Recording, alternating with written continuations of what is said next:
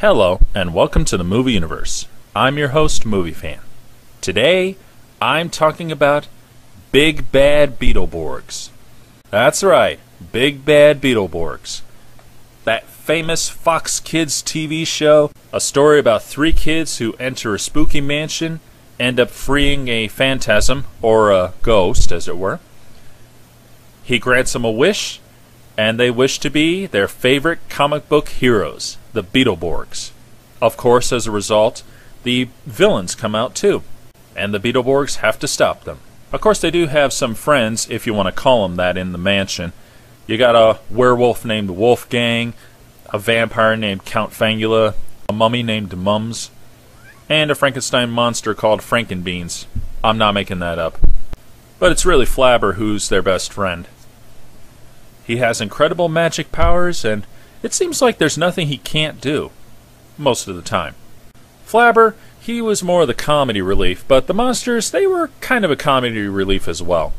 I never did figure out how you have all of that in this spooky mansion. I mean, you got a vampire, a mummy, a Frankenstein monster, and a werewolf. All in the same place. Never did figure that out. Now that I got that out of the way, let's focus on the obvious point. The Beetleborgs themselves. You look at that and you see Power Rangers. But truth be told, they're not Power Rangers. And no, not because they're little kids, but because they're different. I mean, you got the obvious looks. That's the difference there. The monsters they fight, not to mention they had some real awesome weapons, power-ups, even their own little machines to ride and fight giant machines with. And of course, you had the fun aspect of them being kids. And by this time, most of us were probably about their age. I mean, we saw Power Rangers, and we loved Power Rangers, but they were teenagers, and we weren't anywhere near that road yet. Most of us, anyway. As for this, we were that age. So that was awesome. Probably one of my favorite episodes would be when they fight Shadowborg. Shadowborg was awesome. Probably one of my most favorite villains of all time. Of course, a couple years went by, and they changed things up. IMDb claims they only went for 1 year, but I beg to differ. It seems to me that it really went for 2 years. And by the end of Season 2, the enemies created a new monster. And this monster became the new top villain. And he actually took away their powers. So they had to upgrade their powers. So they went from Beetleborgs to Beetleborgs Metallics. Metallics was okay, but it was a little too different. That was my problem with this show. It just didn't feel the same. Sure, I don't think it was meant to be the same, but that's just where I stand on the whole subject.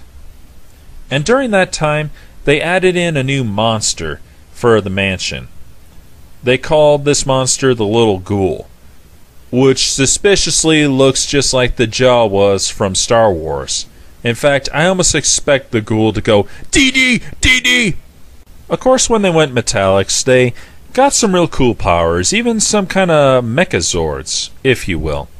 But it just didn't feel right to me, because I loved the original look the best. It had that awesome Beetle look, the nice colors, the awesome weaponry. Metallics just felt overdone. Plus, I did not like the aspect of this, because in the original Beetleborgs, the monsters just took the monsters from the comic books and brought them to life. Whereas for here, we got this guy right here in the center who works for these two and just draws monsters for them. That was just stupid. I did not like that at all. The series ran for about 3 years, which is actually a pretty decent run. But compared to Power Rangers, it couldn't hold up. Mostly because of the big change-up when they went to Metallics. That's pretty much what did it there. But still, those were a great 3 years, and I'm glad that I was there to see it. If anyone hasn't seen this show yet, you should. It's really a good show. Well, there's not too much more I can say about it, except I will do one thing. I'm not just going to end it by signing off. This time, I will end it by playing the Beetleborgs theme song. I hope you like it. 3, to beat their comic strips. Question what they